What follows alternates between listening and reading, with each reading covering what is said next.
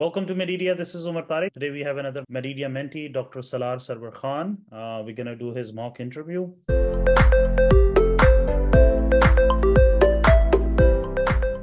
Salaar, how are you doing? I'm good, Dr. Tariq. Thanks for asking. How are you? Good, good. So can you briefly tell us a little bit about yourself, please? Well, yes, I'm an international medical graduate from Pakistan. I graduated from Federal Medical College. Uh, I just got back from the US. I did 4 clinical rotations, the most recent one being in San Bernardino. It's a University of California Riverside program, and I rotated with hospitalists for about 4 weeks. And it was probably the most learning experience I had in the US, primarily because I got to see how the internal medicine department works and how hospitalists go about their everyday life. And I got to see patients, and it was a great experience. Prior to that, I rotated in with Dr. Ali. He's a cardiologist. I did that in St. Agnes Hospital. I got to see cardiac catheterizations. I got to see outpatients. It was also another great experience.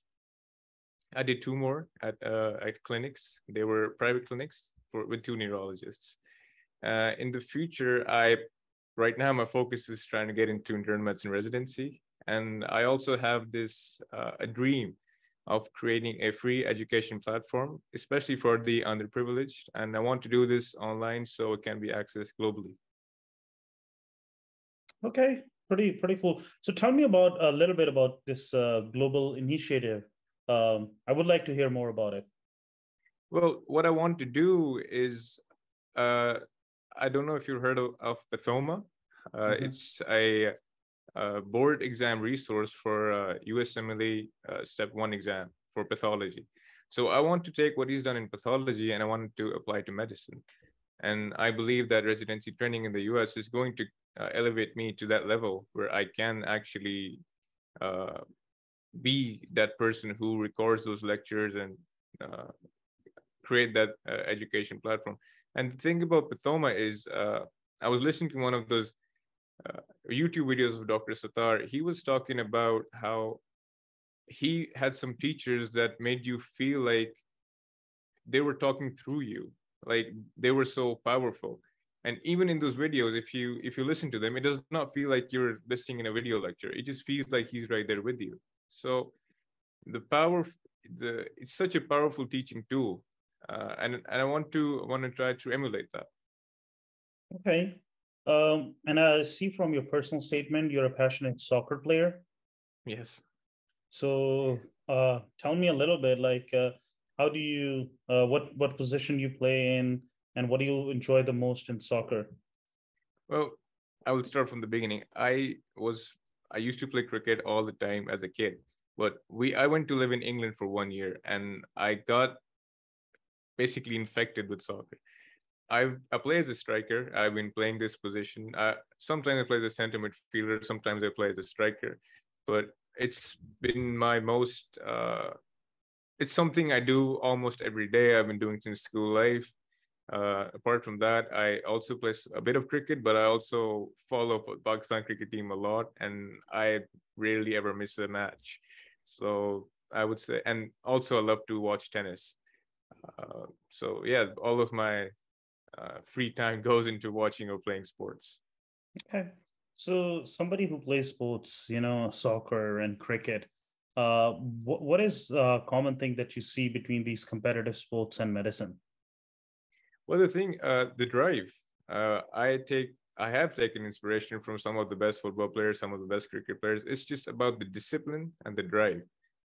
The sports persons, the sportsmen who make it to the very top, they're every one of them. They have this discipline in their everyday life, and they have the drive to improve every day. So I feel like all of us and myself, I can learn a lot from that. And when I apply it to my everyday life, I actually did do that when I was trying to take the USMLE exams and go down this road. I feel like it's something that helped me improve a lot, and it's something that keeps me going. But I look to these people when I need a source for inspiration. Okay. What's been your biggest challenge that you have overcome? The biggest challenge, as in medically? Sure, it could be anything: personal, medical, professional. Well, when I was preparing for my USMLE Stat 1 exam, uh, my cousin, he got diagnosed with cancer. He had it was a very rare tumor, non-disseminated germ cell tumor, and it was in his anterior mediastinum. So it was difficult to, because he had inpatient chemotherapy, and I had to be with them a few days a week, a few nights a week actually. So it was difficult to juggle that time, especially while preparing for my USMLE Stat 1 exam. But it was something that it made the whole family closer. It made me closer to him, and it helped me actually improve as a clinician and as an individual. So it is something that I learned a lot from. It was difficult, but I have no regrets. Okay, I'm sorry to hear about it. So what do you think is your biggest strength as a doctor, or as an applicant? Well, as even before medical school, I am someone who learns a lot from his surroundings, and I'm someone who is uh, who is very teachable. When I got into medical school, I actually found it difficult to adapt to books because all my learning beforehand was used from my professors and my teachers. So the idea of learning independently and self-learning was kind of new to me. I managed to do it, and I do it pretty well now. But initially, I struggled a lot with it. So in a clinical setting, I will be someone who is very easy to teach and who is very eager to learn and who will absorb everything. And I remember so much more from every clinical interaction I had with my attendings or my residents. What's your biggest weakness? My biggest weakness, well, my biggest, I would say it is the inability to give negative feedback. I feel like sometimes it is very important, and it's sometimes very imperative, but I have struggled with that in the past. Uh, so I would say that is one of my biggest weaknesses. I have not been able to avoid burnout in the past. So finding a work life balance is sometimes difficult for me. Uh, but I have gotten better at that as well. It is it's a steep learning curve, and I'm getting better. Is there something that annoys you, irritates you, something that trivial? Well, it's something that's when someone nags me, something that's, yes, it is trivial, but when someone's just very repetitive with something and keeps on repeating it, yeah, that can sometimes irritate me, but not something major. Okay. What is one thing that you wish you could change about yourself? There's a lot, but I would say in general, I would like to improve on every aspect. One of those things is I feel like I need to work more on my personal relationships with my family and friends. I feel like I need to spend more time and more effort. Uh, and of course, I want to improve as a doctor as well. So yes, I want to constantly improve on every single aspect of myself, and that's what I would like to change in a positive direction. Okay. So you said you're not able to spend enough time um, with your friends and family. Why is that?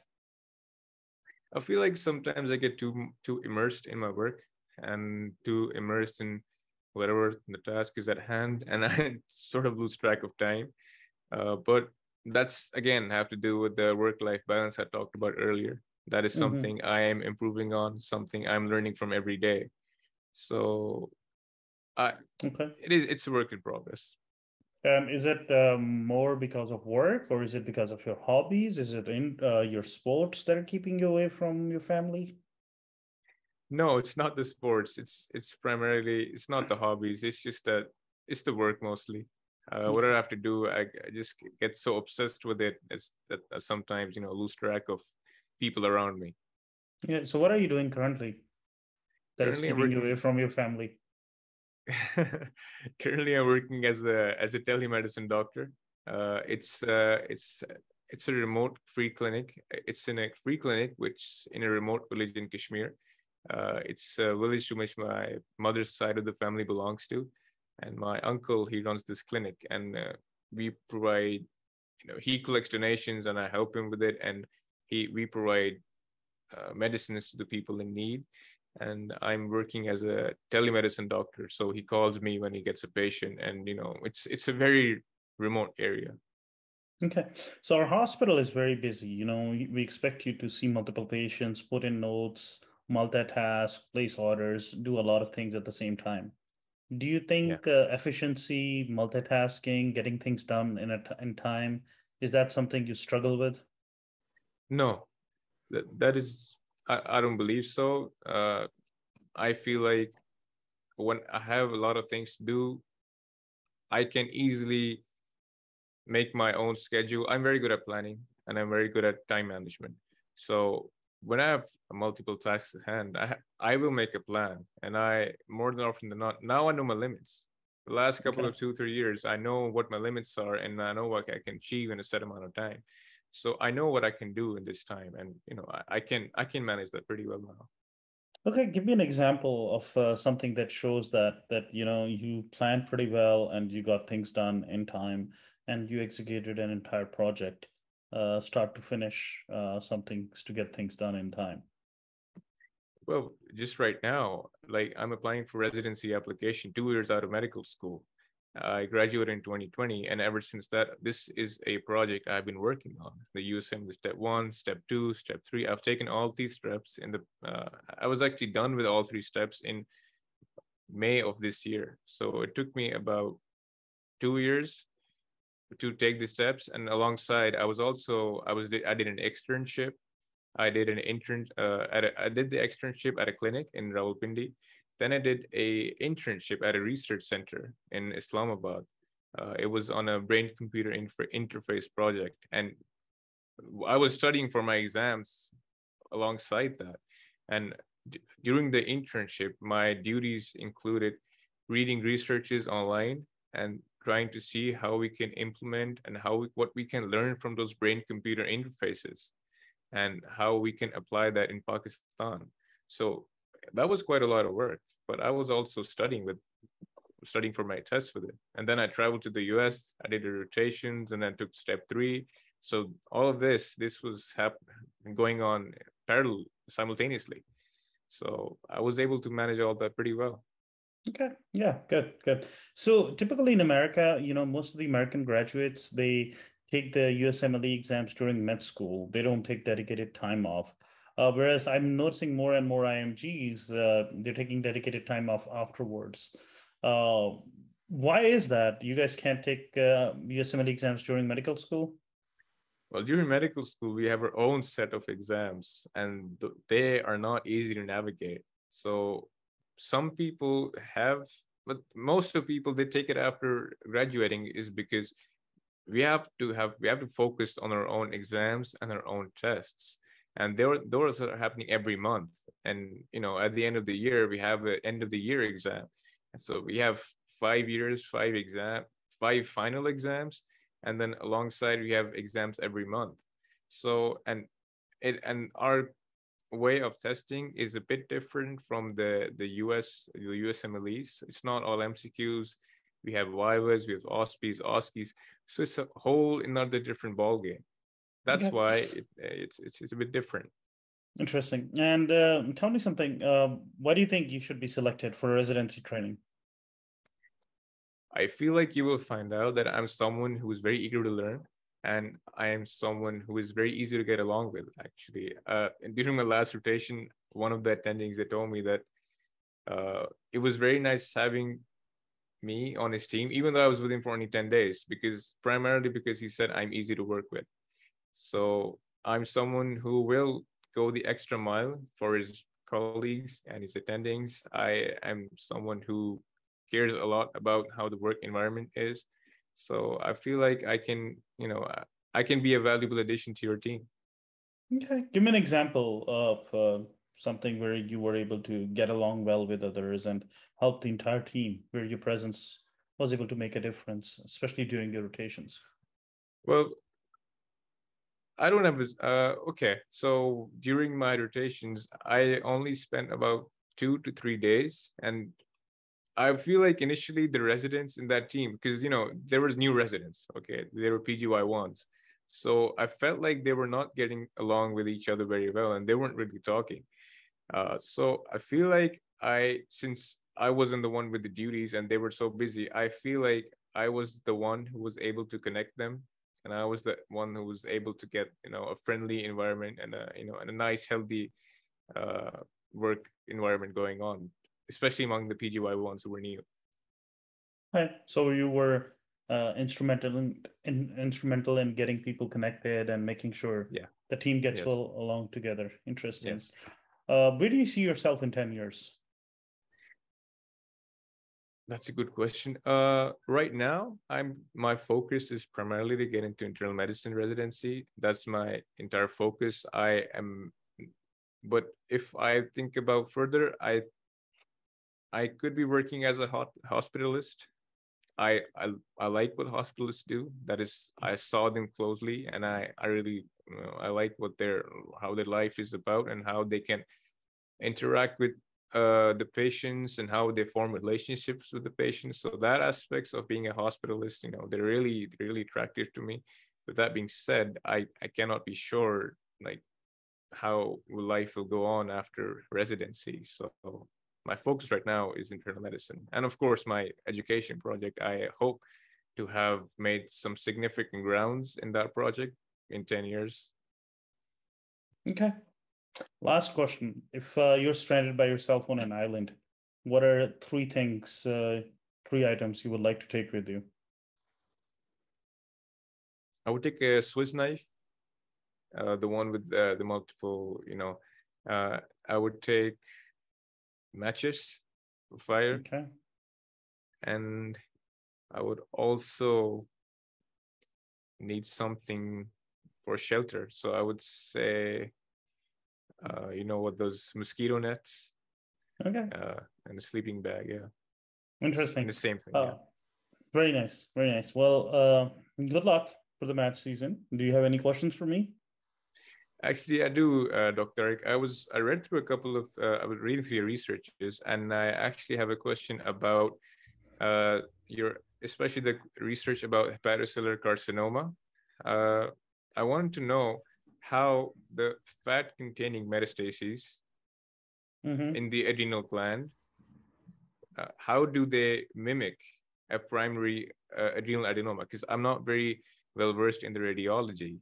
So if you could just briefly explain to me how they look alike, and what prompted you to research and write that research paper. Okay, sure. So typically, fat-containing adrenal mets are very rare.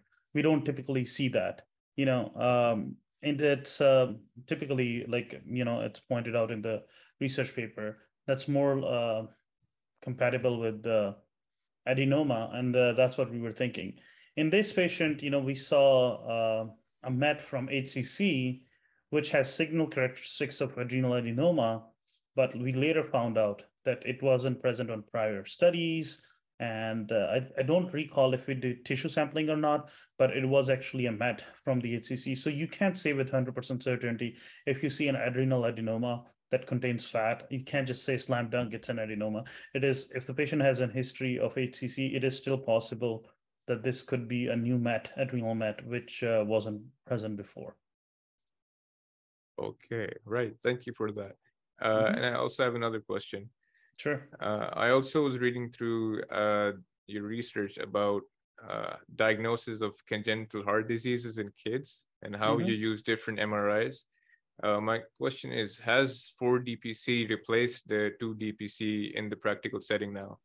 Not really. That's something that I was hoping for as well 10 years ago. I will say some big institutions are using it because it's better visualization of blood flow for flow quantification. It is pretty good, but Mhm. unfortunately, it takes decades, and there's still some things that we're trying to tweak. That research led to formation of a company, Artresis, and I think they're the first FDA approved AI company, and they're doing a lot of research on this to propagate this further. Right now, I will say some big institutions have adopted it, but I wouldn't say it has completely replaced the two-dimensional traditional conventional imaging. So you wanted 4D imaging because you felt like you could now do venous flow measurement instead of arterial flow measurement. Is that No, correct? let me explain. Yeah. So when you acquire MR images, you're acquiring different slices. Okay. Mm-hmm. Volumetric imaging is, rather than acquiring slices of images, you're acquiring a volume. And then once you acquire the volume, you reproduce from that volume multiple image slices. Now, because you have already acquired a volume, you can reproduce a sagittal, coronal, or axial slice, as compared to, for MRI, we need to separately acquire a sagittal, separately acquire coronal, separately acquire axial. So that takes more time. So normal conventional MRI will take 40 to 50 minutes to acquire all these sequences, whereas the volumetric acquisition will take 2 to 3 minutes, and then the post-processing will take more time. But the patient is in the scanner for less time.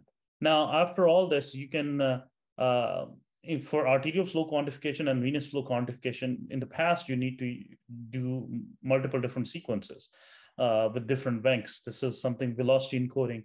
It's different rank settings. But what we did showed in our research was that you can use the same rank settings, velocity encoding settings, for arterial flow quantification, and you can use the same setting, and you can measure venous flow with the reasonable accuracy, even with even though the velocity encoding settings was more geared towards the arterial flow quantification. So it's easier to do venous quantification compared to arterial? No, it's not. It's the same. It's not Okay. easy or difficult, but the question was, nobody really studied it, and people thought that you need a lower rank settings and you need to a different sequence for venous flow quantification. Right. Thank you very much for that. You're welcome. Do you have any other questions for me? No, I don't. Thank you. Okay. Well, thank you very much, Dr. Khan. It was a pleasure having you. Good luck for the match. It's a pleasure to be here. Thank you. Feedback time. All right, Salaar. So, Salaar, how do you think you did? Okay, I guess. Okay. What do you think was the best thing that you did in the entire interview? Okay, I have no idea. मैं interview दे रहा था, so मैं I always know जब मैं अपनी video देखता हूँ बाद में फिर feedback देखता हूँ, so I cannot know during the interview. That's fine. So initially, I'll say that initially your eye contact with the camera wasn't that good, but then you slowly walk towards it. I think you were just nervous or something, because this session is being recorded, so it could make you a little nervous. Probably that could be it. In the other sessions that we have done that are not being recorded, I've seen you're always smiling, and like you're very, very comfortable smiling. Just because I know you from other sessions, I think I noticed that smile was somewhere missing. This smile that you always have, right? When you're interviewing people, when you're interviewing in other sessions with us, when you're not in a high pressure setting, when it's not being recorded, when it's not a real deal. So you need to, I would say, probably do a little more practice, get used to being in a pressure setting. Okay. Tell me about yourself was more towards, when I asked you, tell me about yourself, you should be talking more about yourself. Yes, you can talk briefly that, okay, I recently worked in US and did these rotations, but I felt like that was a little too much detail about your rotations. You can briefly talk about it, that, okay, I did these 4 months of rotations, and I can tell you more about them if you want, or if you have any questions. Or you can just say, I did 4 months of rotations in cardiology, gastroenterology, and all that. And then if they ask you, then you can add upon that. Overall content of the questions was good. I felt see, again, Salaar, it's difficult for me because I know you. So I know how like you're a pretty jolly person. You have high energy level. So I felt the confidence was a little low, energy was a little low. You did very good, but these are the things probably, I don't know, it's like you just woke up in the morning. These could be the little things. Doctor, I was just, I don't know, maybe in attempt to look more professional. Probably. But, like you're fine. It was just a little thing that I'll say, if I wish you smiled a little bit more. and came across a little more confident. But that's other than that, I think you did pretty good. All right, everyone. I hope you learned something from this interview. If you did, please like it, share it with others, and subscribe to the channel. And like we always say, never give up, never lose hope.